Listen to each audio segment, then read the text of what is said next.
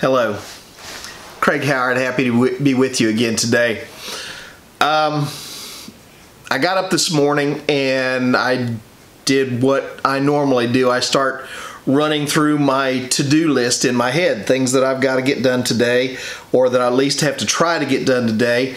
There seems like, I'm sure this is the same way for you, it seems like there's always more on my to-do list to do than I can ever get done. It seems like the more I try to get done,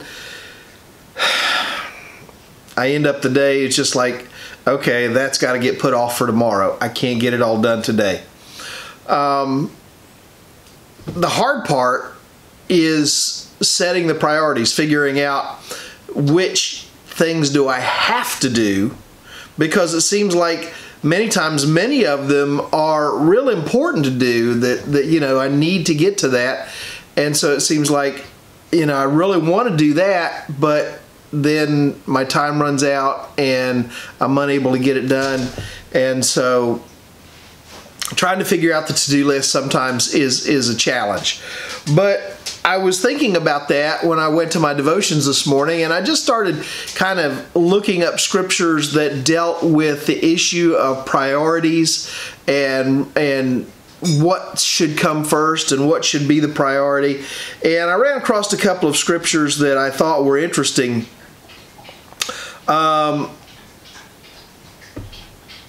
The first one is found over in Matthew chapter 5 verse, well, starts around verse 23, I guess. It says,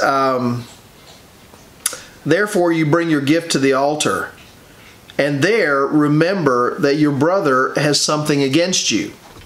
Leave your gift before the altar and go your way first. First be reconciled to your brother, then come and offer your gift. It's interesting to me that God says, before you ever consider this relationship with me, before you ever come to me, before you ever come to worship me, before you ever come to talk to me or pray to me in the sense of, you know, obviously he's talking about leaving some sort of a sacrifice or a gift. But he says, my priority is that you reconcile yourself with your brother. My priority is that you try your very best to get things right between you and your brother that you have an issue with.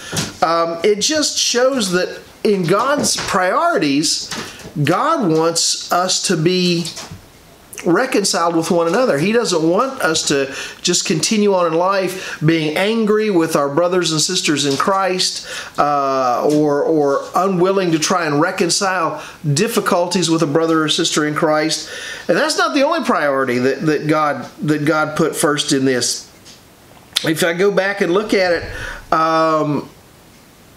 it talks about, over in Matthew chapter 6 verse 33, it talks about how we sometimes start out by worrying about all sorts of things.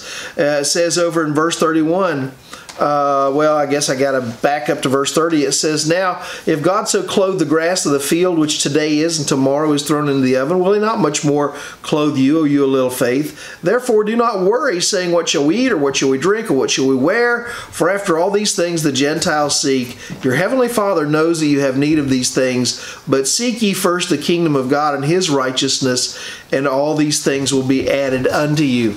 So he tells us in these two priorities, he says, don't worry about the worldly stuff. Seek God's kingdom first. Seek God's kingdom first. Be reconciled to your brother before you worry about coming and worshiping me. Make sure things are right between you and your brother. You get all this stuff right. He says, there's certain priorities, there's certain things that I want you to get right, that I want you to do first before you do anything else. And one of those things is seek God first, but also be reconciled with your brother before you worry about coming to worship God. He says your worship is empty. It doesn't mean anything if you're not, if you're fighting with your brother and not trying to reconcile. So, well, I'm looking at my time and my time is gone, but these are two things, you know, when you're laying out your to-do list for today or for whenever, are two of the things on your to-do list to reconcile any problem you have with your brother or sister in Christ, or to just seek God above everything else? I hope so. I hope so.